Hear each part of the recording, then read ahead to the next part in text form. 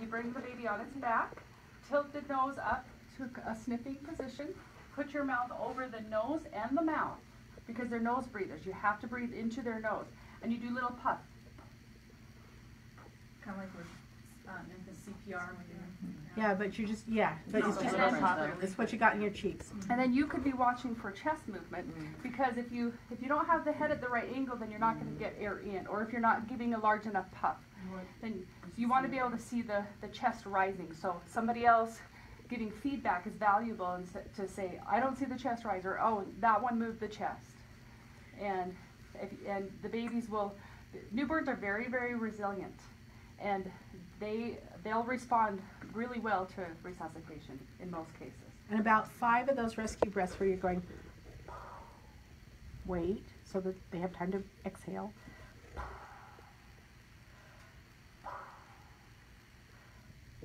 By this time, the baby's probably fighting you. We hope the baby's fighting you, but they're usually almost always breathing and crying on their own by this time. Well, show them what they do if there's junk in their nose. You can.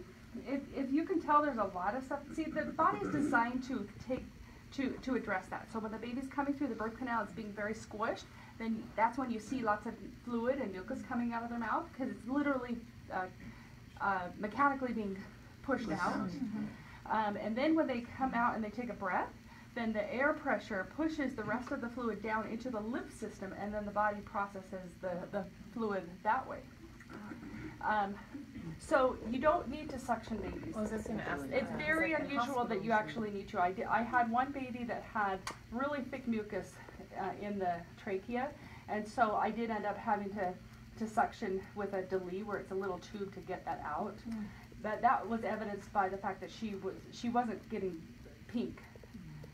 She was staying a bluish color, and you could hear the and so. But in most cases, you don't. Just like everything else that we've been conveying to you, nature has it taken care of, and it can take care of itself.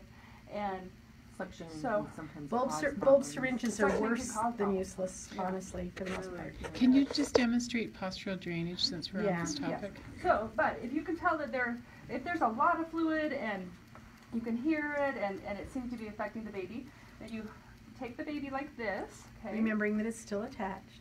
With the legs like this on the arm, and then hold the back, and that's how you turn the baby like onto its tummy, and then you just do a really fast pat to get to help vibrate the lungs to help move it out.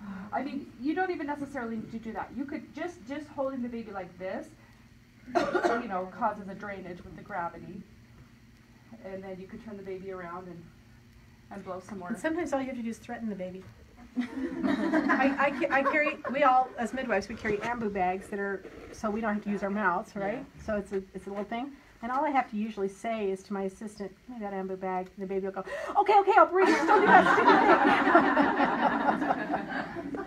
So if you just start, turn them upside down, makes them furious, and they'll usually... Do you with, like the mom talking to the baby? Yes. Start breathing. Yes. Really important. Yep, I'll say that too. I'll be giving the baby pops. I'll say, Mom and Dad, talk to baby. Tell baby to start breathing, Okay. Yeah.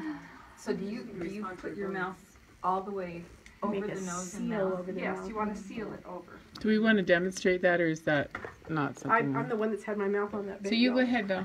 Well, also Ace has.